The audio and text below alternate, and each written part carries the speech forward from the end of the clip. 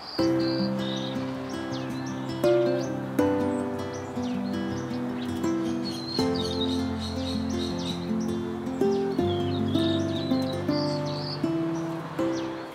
I'm Rebecca Brand, and this video is about bringing birds to live right by you, right in front of your window. I reached out to NatraCure to sponsor this video because I do a lot of arm reaching up and down in order to get those bird habitats just the way they need to be so I can enjoy looking at them. It hurts my shoulders, so I like a little rest and relaxation as I'm watching my little birdie view.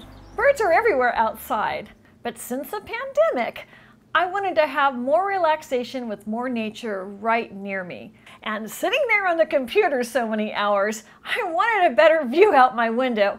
And I thought maybe there'd be a way that I could bring the birdies right to me. I could enjoy them from the comforts of my own home.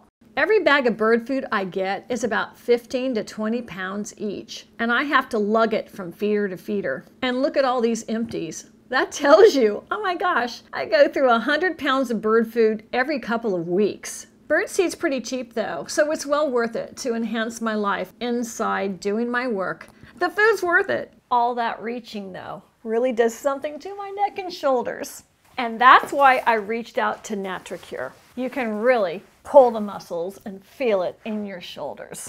They've made this amazing spa shoulder wrap. This is how it goes on. And it has a great Velcro closing on it so it stays secure. I put it in my microwave on high for 1 minute. So I shake it, and if I want it warmer, I'm gonna stick it back in the microwave for maybe 30 more seconds. And you can keep doing that up into 2 minutes. Every microwave varies as to the wattage it has, so you just have to figure out what's the best temperature for you.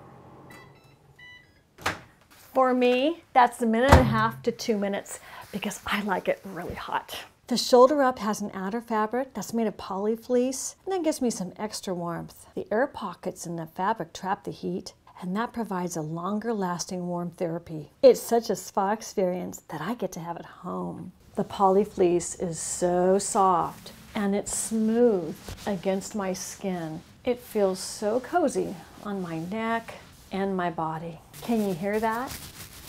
That's the silica beads inside, and they draw the water vapor from the air that holds in the moisture and it releases it over a long time, so I don't have to keep running to the microwave. It's gonna stay warm.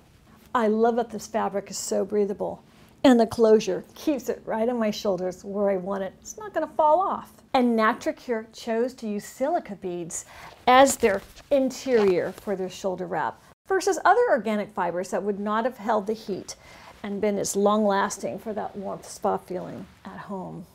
I've got a few things going on. I got the hummingbirds and I have the other birds, the songbirds, the house finches. This whole bird circus I have going on didn't just happen overnight. Once I figured this out, I just started adding to my collection. It is so easy to make hummingbird food in your kitchen. And this is my recipe. You need sugar. And to have a clean kitchen, I gotta store things. So I'm spending a lot of time doing all these things for my little Tweety birds. And the hummingbirds like pure sugar. But they have a little recipe that's very important to them. And I'm gonna tell you what that is. It is so simple, anybody can make it. Every feeder takes a recipe of 4 cups of water, tap water.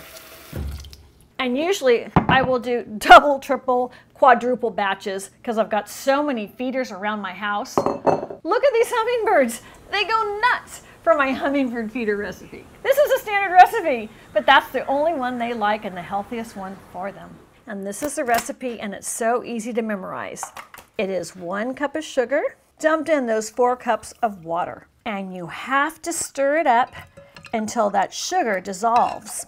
Because if you don't stir that up, what happens is that sugar is all going to get stuck at the bottom and it's going to be syrupy and icky. Unless it's homogeneous by the time you stick it in, you're going to turn off a few hummingbirds. They're going to say, that's too sweet, I can't handle that. And you don't want it. You want those little birdies to be happy with every little sip of that recipe. If you have a hummingbird feeder that has this red color, you don't have to worry, that's all you need for the recipe.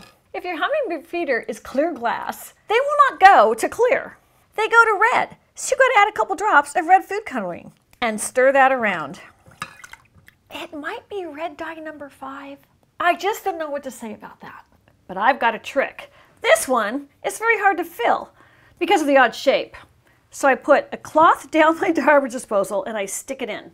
And then I pour in the recipe, but if I don't trust the shot, I use a funnel. And this holder holds about 38 ounces. Well, 32 is all it's getting today. Because that's my 4 cups. And this is gonna last me about 2 weeks. I wouldn't wanna go any longer because sometimes it can get some algae or mold in it. And then you'll have to clean it. And hummingbirds go for red all the time. So bird feeders often have little red flowers. So pop on the base and screw on the bottom.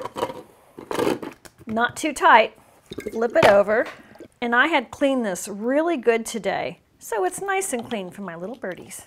And I'm popping on the little red feeder flowers. This is an ant moat, which is helpful because I used to get ants that would cover the whole thing. So this keeps the ants from getting into the little bird food. Otherwise, they go inside and crawl up and go into my beautiful recipe and mess it up for those hummingbirds. And the ant moat will need some water, which I'll do outside. All of my little pets take a whole lot of time, but it's time I give them with joy and love. What I once would have to stand and look outside and spend time in my yard doing, which was lovely, I've now managed to figure out how to bring them to my window where it's more convenient for me to watch them, especially since I'm spending so much more time at home working. You might be working a lot at home too, and this is such a fun way to bring nature to you. All that fluttering about with the birds, and I can't believe they really go through all that food, but they do. Well, then I go underneath the bush and I see how much is wasted. Oh well, I guess they're not very neat when it comes to their eating habits. So every now and again I rake it up and look at this. This is the milo. All those little milo seeds from that wild bird food falls down to the ground and is now growing its own little crop.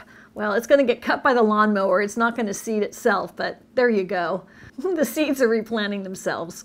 And now, after feeding all those birds and all the things it takes to keep my house running during pandemic, I can just sit on my bed, work on my computer, even though I'm hunched over, but I can be wearing my shoulder wrap and enjoying the view I brought to my workspace right outside my window. Ah, to be so comfortable at home with NatraCure's warming shoulder wrap. My life is better. No spa needed. Self-care is so important for me emotionally as I look out the window to the little habitats. Look at those little birdhouses. I'm hoping in the spring they make babies. I hung all those outside my window. I want to be able to see them when spring arrives and they lay eggs. It's been a fascinating journey. I started just with those hummingbird feeders. I put a couple up there. Oh man, there was competition. There was this one hummingbird. He was like Big Daddy. He wouldn't let the other ones come and drink out of the feeder. Oh, and then there was a bee. What the heck? This little bee didn't want the hummingbirds around. They were all fighting for territory. I even installed a bird bath, and that takes a lot of effort. I've got to clean it, get the dirty water out, and then I have to fill it with the hose. Oh wow, it's a lot of work keeping my little bird world going around. That hose is heavy. I have to pull it across my yard, and then I fill that bird bath. It's quite interesting because Mr. Crow, from my window, I can see plays with that solar fountain. Well, that crow will get in there and he will toss it up in the air. Really? If it wasn't for me putting all this stuff outside the window, I would never know. There is so much drama in nature. So when Mr. Crow has had his fun and he's tired of that trick, he moves on. And then other little birdies come and they have fun, splish splash, taking a bath. The feeding is extensive. I have so many birds coming to my bird feeders that I even bought these books. I wanted to study and figure out what little birdies were in that feeder. This little guide was handy too. My birds are one of the silver linings of the pandemic. Apparently, all those little birds there are house finches. I've got purple ones, red ones, yellow ones, striped ones. There's like 20 different varieties that come right to that feeder. It is so much lifting to take care of those birds. Every one of those little house feeders takes about 4 cups of bird seed, which means those 2 in front of that one window will be 8 cups of feed.